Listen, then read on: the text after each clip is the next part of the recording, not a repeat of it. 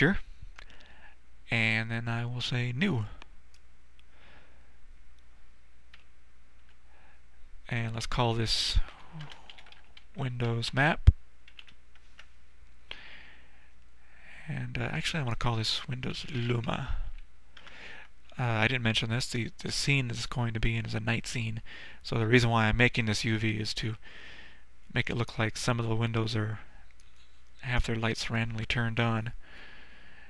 So I'm going to choose Z for the direction, and I want to change this to manual here.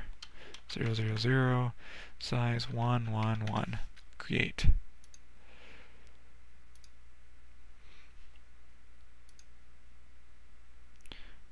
Okay, so if I look over here, UV texture, there it is. I had to zoom out or zoom in or something. So here's all my windows. Where is this? Oh, here it is. Over here is a little box, so I'm going to scale these down considerably. Scale them down more.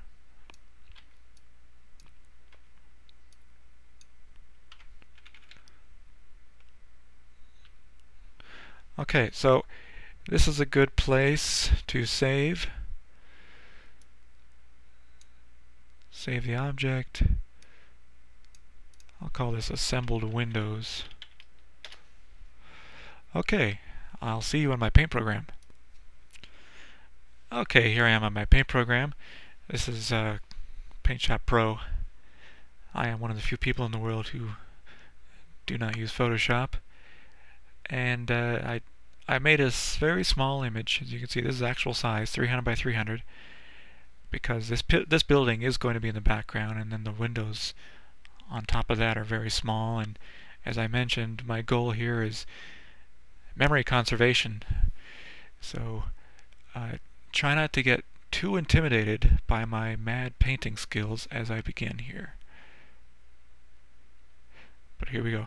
Prepare yourself.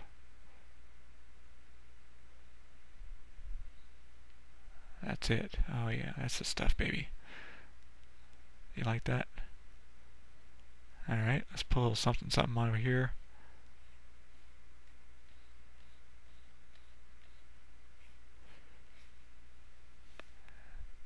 Maybe a little darkening over here.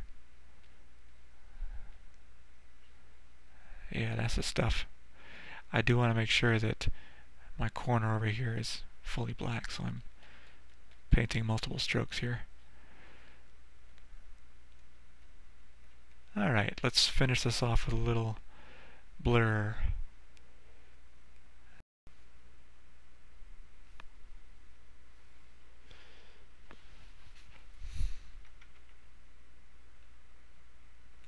Okay, there's my amazing painting.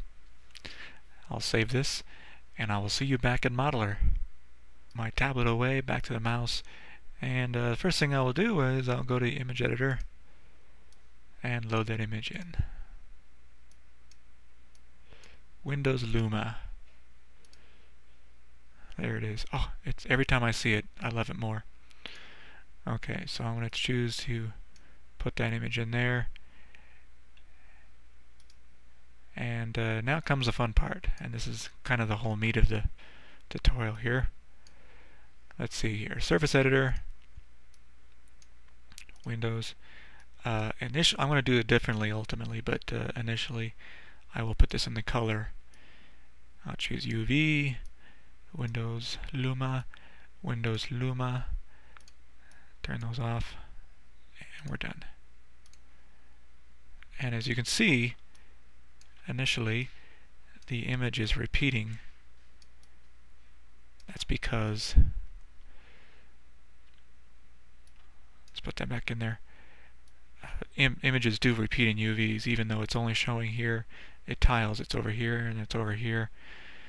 So let's start by, well, I can start by selecting all my windows and shrinking them down.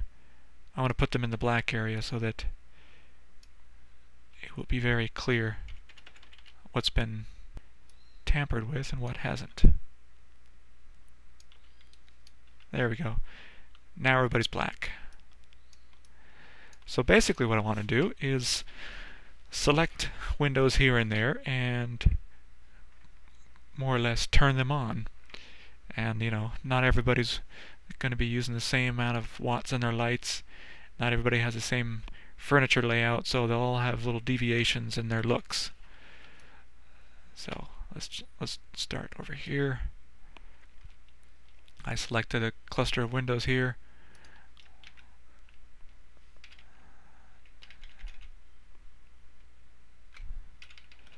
And I'm going to move him up, scale him up. Oh, I still have mouse mode on. Scale him up. And let's put him like right there. See what that looks like. There we go. Now this might be... Yeah, I want to move this up a little bit.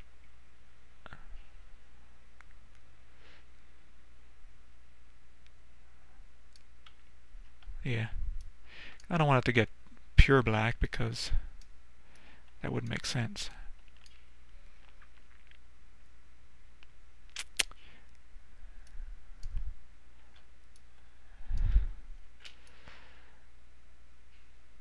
So the basic idea of this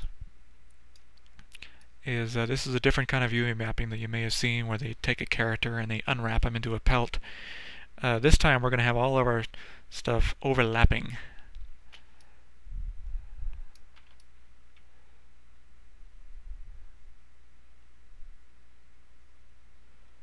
Like so.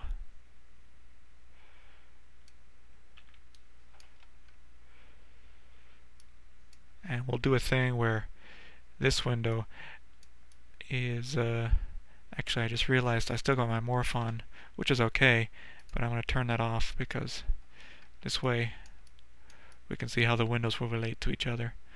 So let's say that there's a door open